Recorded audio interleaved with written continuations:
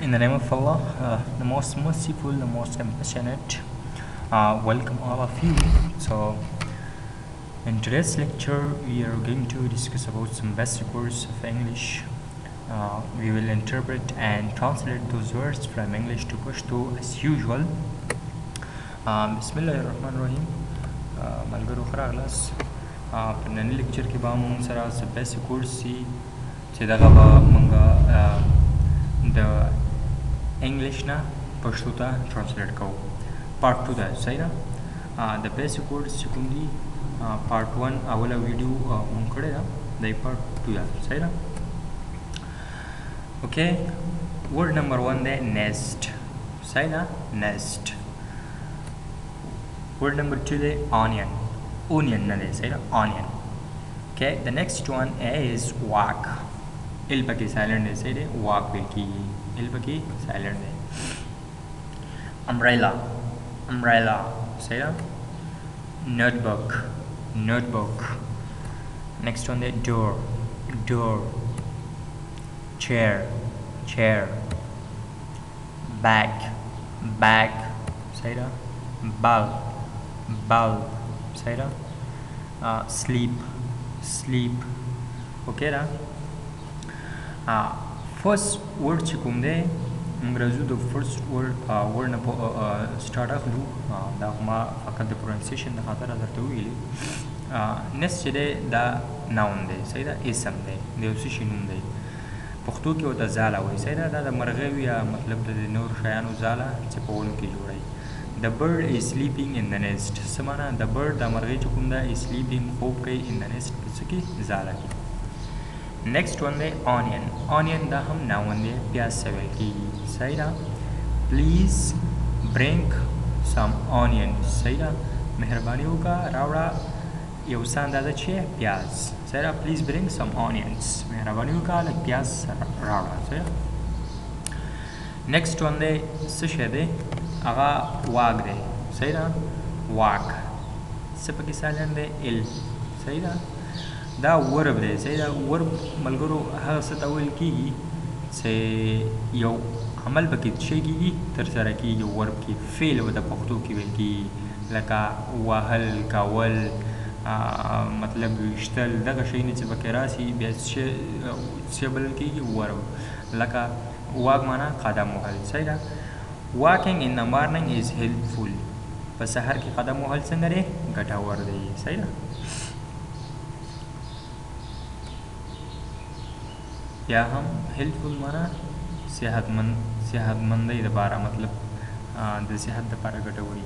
next one دی umbrella umbrella دا هم ناون دی چترۍ ته ویل کېږي صحیح ده. د باران ټایم کې چې کله موږ چترۍ اچو.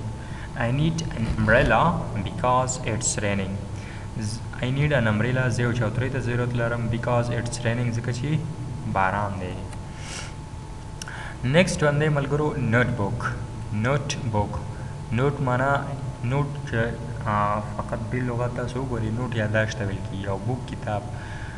نو دلته دا زهول ورډ دی نو دا هم ناون دی یا اسم دی کتابچې ته ویل کېږي.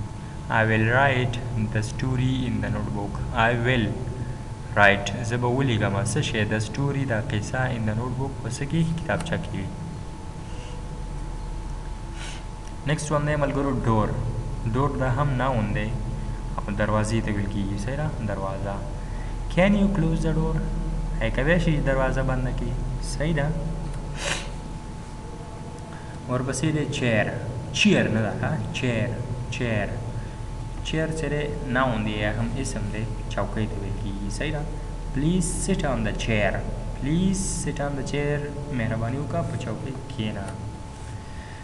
bag bag صحیح ده. bag ناون دی بکسې ته ویل کېږي صحیح ده. I will carry your bag زه بس خاول ټولوئ I will carry your bag because you are sick زه به ستا بکسه چې کړمه ویې بیسمه ځکه چې ته مریض یې. د دې له خاطر زه ستا بکسه وړمه ځکه چې ته مریض یې. I will carry زه به انتقال کړم your bag ستا bag because ځکه چې you are sick ته مریض یې. نه هم لغات دی بلب صحیح ده.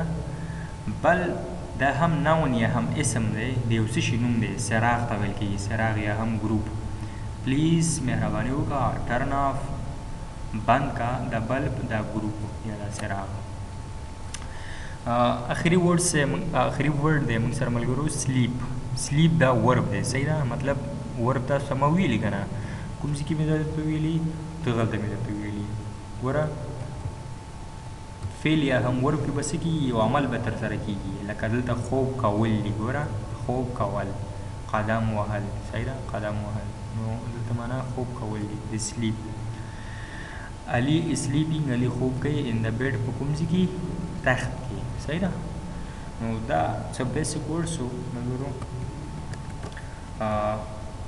راځو یو ځل بیا پرې تېرېږو نیسټ مطلب چې ځاله آنین پیاز قدم وهل امریلا مطلب چترۍ نوټ بک کتابچه ډور دروازه چیر چوکۍ بیگ بکسه بلب څراغ sleep خوب کول صحیح so friends hope you got the basic understanding of these words so these were some basic words from English and we interpreted and translated these words from English to Pashto که څه سجیشن یا هم پیشنهاد لرئ ملګرو کولی شئ موږ سره شریک کړئ مطلب کېدای شي کوم ځای کې غلطي شوي نو په دې هیله چې موږ سره شریک کړئ مننه